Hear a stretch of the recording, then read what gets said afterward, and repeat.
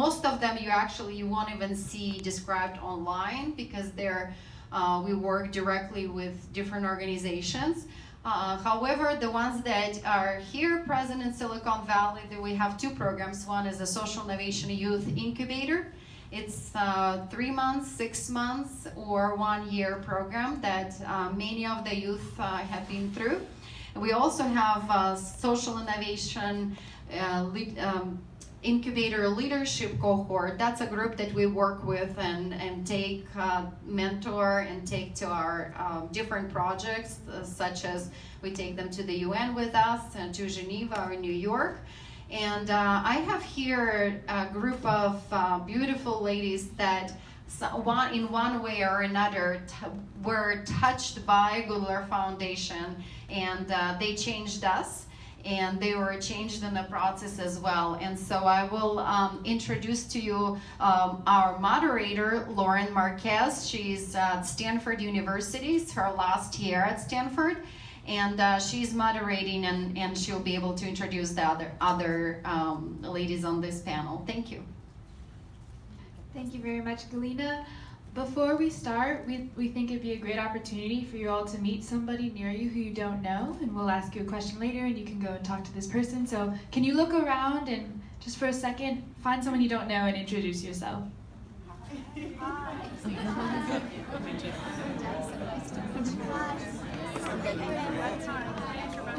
Rebecca, nice to meet you.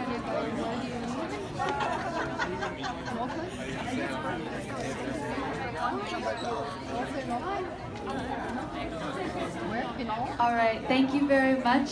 Now, hopefully you remember their names. And now we'll introduce our people. As I said, I'm Lauren Marquez, senior at Stanford, and we'll go down the line and introduce folks. Hi, I'm Nola Poray. I'm Anshul Shinkata. I'm Mandeep Lathar. I'm Allison Ferreira. All right, Allison, can you keep it for a second? It would be great if you could go along and just say a little bit about yourselves, what you're doing right now, but more just like school, age, and where you're from. All right. Well, I'm a second-year student at the University of San Francisco, just down the street from here. I'm an entrepreneurship and innovation major, and I'm originally from East Los Angeles, so I'm a bit away from home. But despite the fact, I've sort of found my place here with Gooddler.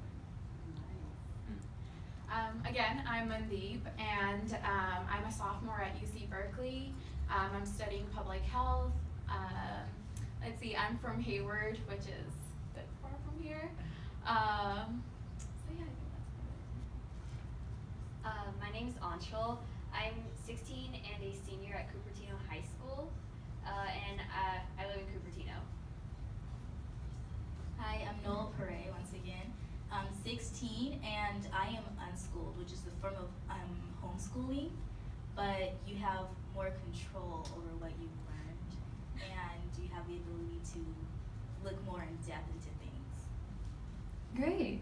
I'm glad that you talked about unschooling because I'd like to give you a chance to talk a little more about that. And where were you at before you joined the Youth Incubator at Gooddler? And how did that experience growing up with unschooling impact your experience at Gooddler? Well, actually, I was in brick and mortar school, kindergarten or preschool to 7th grade, I think. And then basically, like, I just wanted to try new experiences. Like, school was fulfilling. I was very, like, I always had good grades, but like I always wanted to like see like other forms of doing things. So we decided to try unschooling, which is, and so it gives us like a lot more free time to do things. Like we're experiencing different cultures. You know, we're learning about like different faiths and religions, like mosques and like ashrams, and there's more time to just do things and say things that like I'm interested in, rather than like being in a classroom all day. And it's more time to do things. How did being at the Youth Incubator enrich this experience, or satisfy your desire to be in a creative environment? So it was another way for me to connect with other people. So I'm doing college courses, and then I'm also in 4-H. So I do have like social interactions, but not really like team building experiences. So it was a way for me to like learn amongst other people and like teach them, and they're teaching me other things. Cool. Can we go to Allison? Allison, can you talk to us about your experience at the Youth Incubator? What age were you when you started? What interests did you go into, and how did you explore them there? And how did you explore them? So my story is a little fun to tell because I literally found out about the Gooddler Foundation through the Youth Summit, which I am now doing again. So I've gone full circle. I came in not knowing anybody, I didn't know anything. I just knew I wanted to do some kind of impact, and I knew this assigned major at the time was entrepreneurship. So I found out about the event. I came in. I actually first got involved because someone pitched for skilled readers a literacy app, which I felt like was something I wanted to do. Literacy reading has always been a great passion of mine, and I said, yes, this is how I'm going to do it. Now, a full year later, after doing the incubator and learning about how to create change and strategizing and learning all the little details about actually doing research and testing out projects and doing teamwork, I actually am no longer part of that, and I've decided that I want to do something different.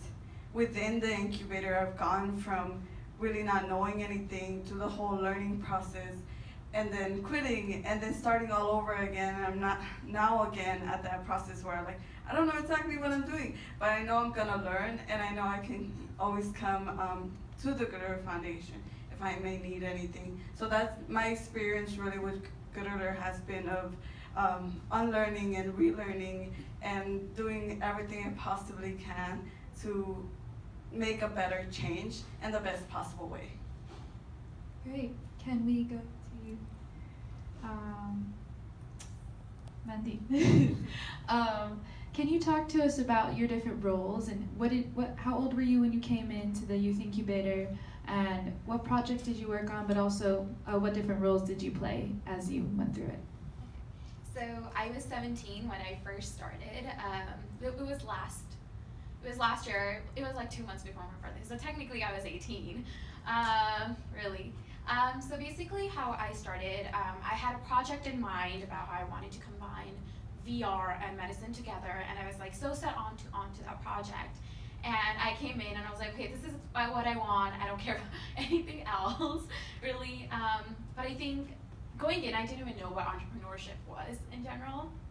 So, but when I went in and I saw the teams that were being formed and how people had different ideas and different approaches, I believe that really helped me to be more open-minded in general. I think Gooddler Foundation has made me more open-minded as a person, and really, I really like learn about teamwork, because before that I thought it was my project, I will be doing this, and so on forth. And Galina has touched upon it earlier. But being in the organization, I realized it's so much more than myself and just me creating this change, but it's like people together, working together, like us as youth working together to create a change.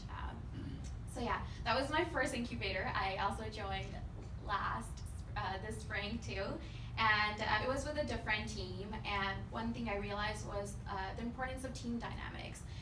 You can't really force people to do anything. If people don't want to be in your team and they're not really into the project that you're working on is not really going to work out. So I got to learn the importance of people and how people work in a project and why they're there and their reasonings behind it. And I think that was so much more important, and before even I stepped into like creating this project that I thought I wanted to do.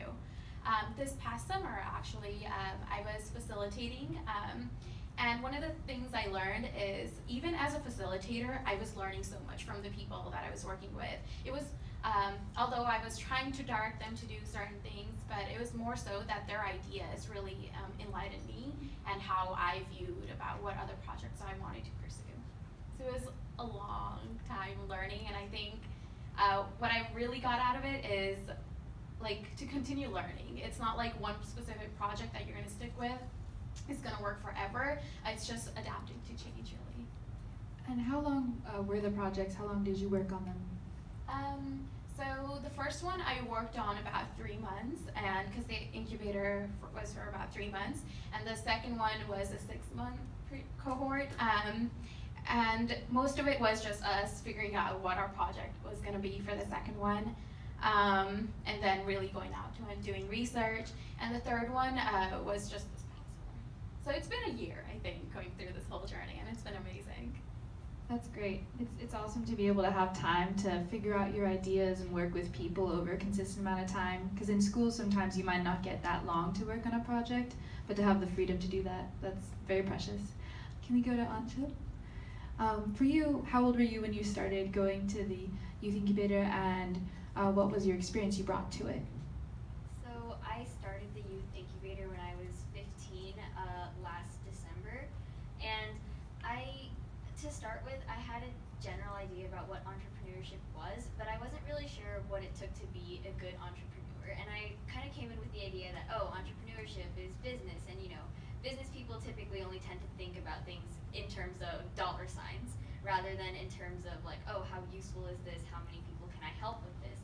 And so with Gooddler, I learned a lot about social entrepreneurship, which was taking like humanitarian work and making it more sustainable by generating money, because like we all know money makes the world go round. And so I definitely learned a lot about what it takes to do like humanitarian work and making it sustainable. Had you done humanitarian work before? Yeah, so I have my own nonprofit that I founded a few years back, and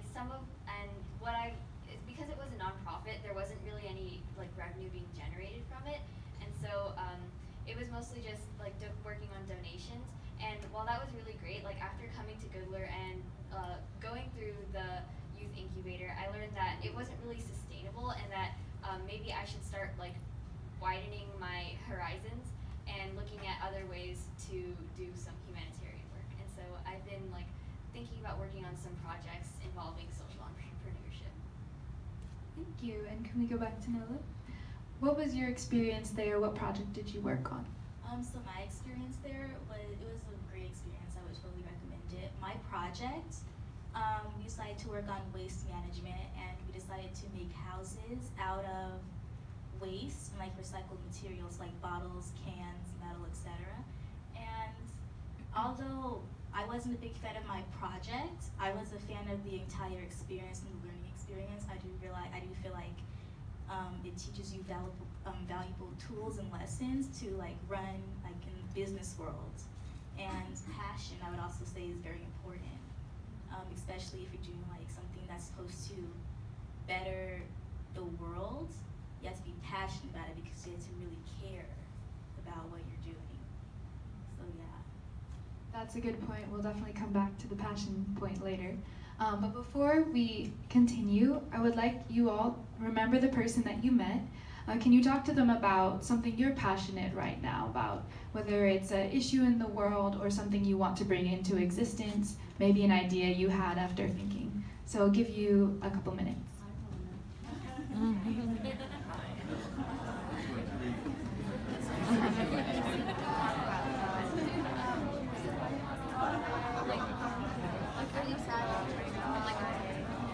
Can I over-eavesdrop to you? What are you passionate about?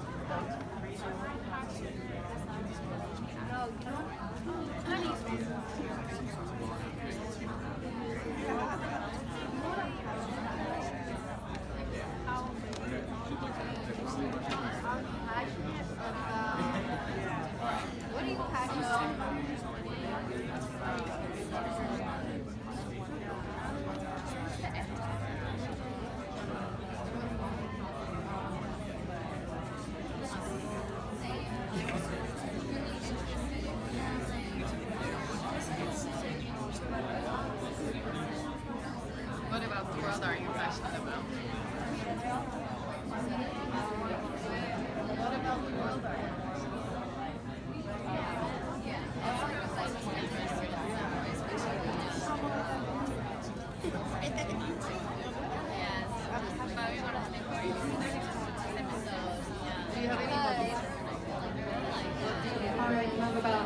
seconds.